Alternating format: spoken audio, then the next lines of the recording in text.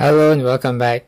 In this video, I'd like to show you how to share files between your LD player and also your computer.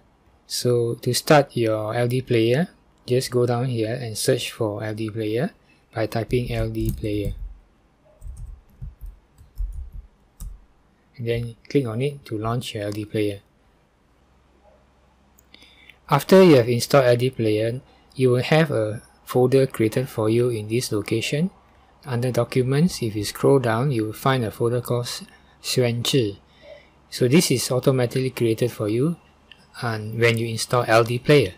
The purpose of this folder is to share files between your computer and LD player.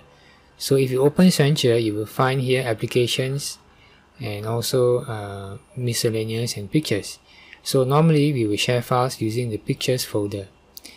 So to find this folder inside your LD player, all you need to do is click on this icon here called shared folder. And then over here you will find two buttons. If you click on PC shared folder, it will open the same folder which I have just shown you. And if you want to know where this is found inside this device, you click on the blue one called Android shared folder. So click on that now and it will take you to the location where this picture folder is located. So if you want to share files between your Android and your computer, or between your computer and your Android, just put it in this folder. So if it's in the Android, you just drag your folder and put it in here, in this location. And then if it's your PC folder that you want to share, so go to your PC location here and put a new file here, whatever file you want to share, whether it's a text document file or image file or binary file, whatever. And then over here, all you have to do is just refresh this one and you should be able to see it. So you can refresh it by going back here and then click Android share folder again. And you can see your new folder here.